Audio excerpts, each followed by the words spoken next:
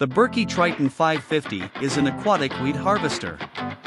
It is a type of mowing boat that helps removing unwanted plants from the water. With the double cutting system, any plant will be cut off.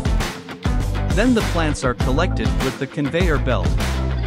This allows for continuous cutting and collecting of plants. After cleaning, the lake is more healthy and more beautiful again, allowing for the fish to thrive, the water quality to improve, and for humans to swim.